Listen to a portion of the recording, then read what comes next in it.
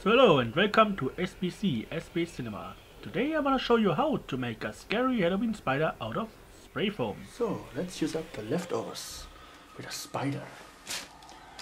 Spiders to have a big body, just like this. And then they got legs. Oh, and a head. Okay, so far the body of the spider. And then you gotta have legs. Oh, this looks terrible right now.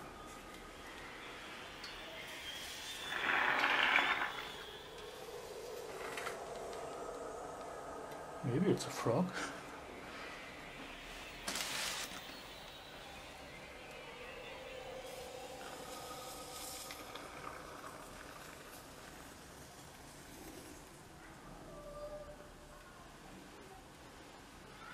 Yeah, maybe it's a frog.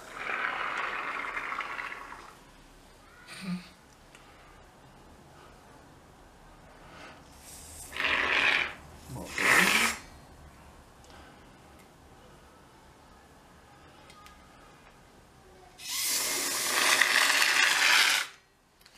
Yeah, I think that's about it with this can here.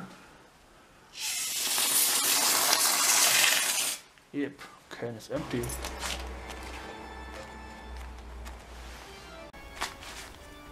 So far so good, but now we get to the interesting part.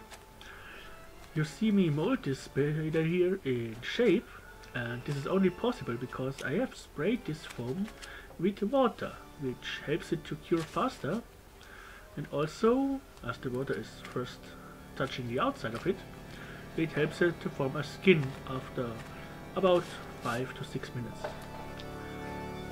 Then you can still squeeze it and pinch it and bring it in form, help it to get its shape, but it is still soft in the inside.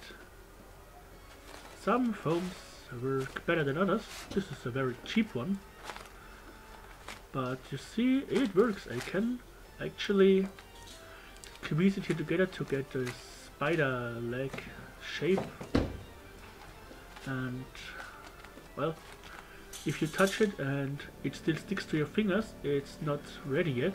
Then you wait a bit, spray a bit more water. Water doesn't harm it, water does help it. Also, normally this takes overnight to cure. With water, it's in a few minutes done. So it works as an accelerator. Yeah, and you see, it now looks more like a spider than like a run-over frog. Or perhaps like a giant tick? Well, yeah, that's also scary. And so now we go to the next step. So let's carefully separate it.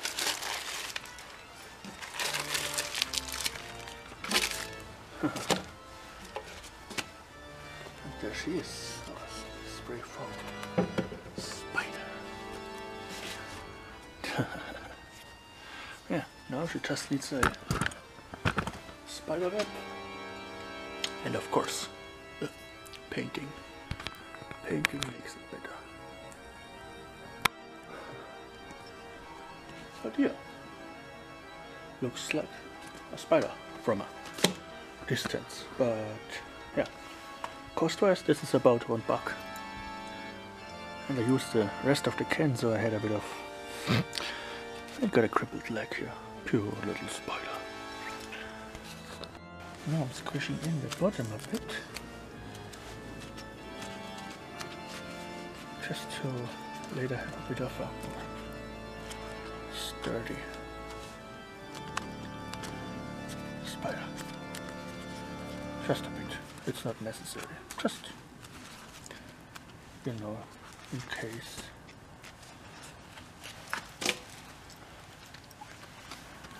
Next step, painting. So,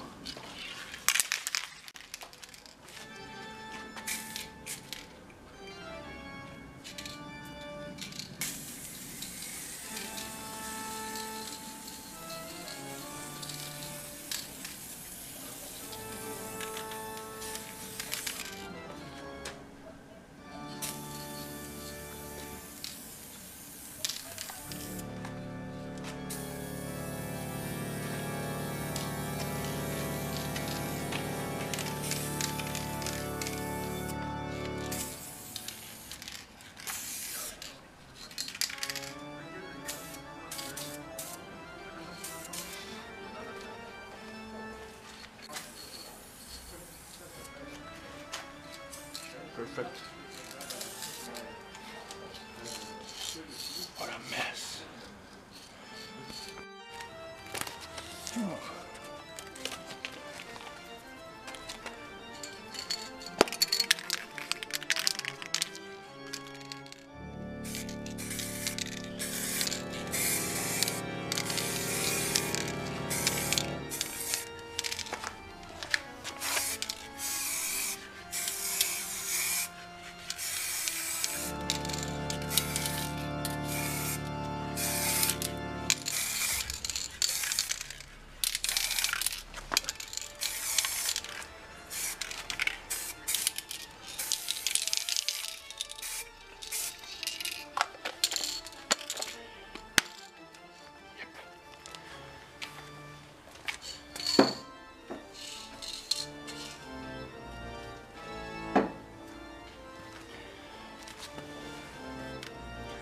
Just to give it a bit highlight.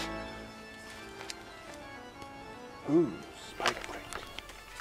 So, the next day, I'm having here these gemstone pieces and I picked out 2 purple ones. And now we are just going to hot glue them onto our spider.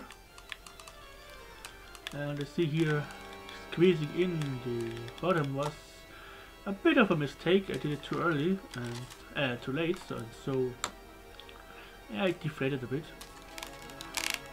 But still, it's great use for some leftover spray foam. And don't forget, do this in a very well ventilated area, because this spray foam emits cyanide gas. It's no problem if you're outside. Don't do it in your living room or something. Just a bit more hot glue here. There we go. A creepy Halloween spider, and the red highlight really brings it to life. Yeah, let's hang it on the wall. Cute. Yeah, I really like how it turned out. The red and black with the purple eyes. Really classic Halloween. And of course you could do a better job with a fresh spray can and a bit of time. But the technique of spraying it with water and then molding it is really great. And now some outtakes.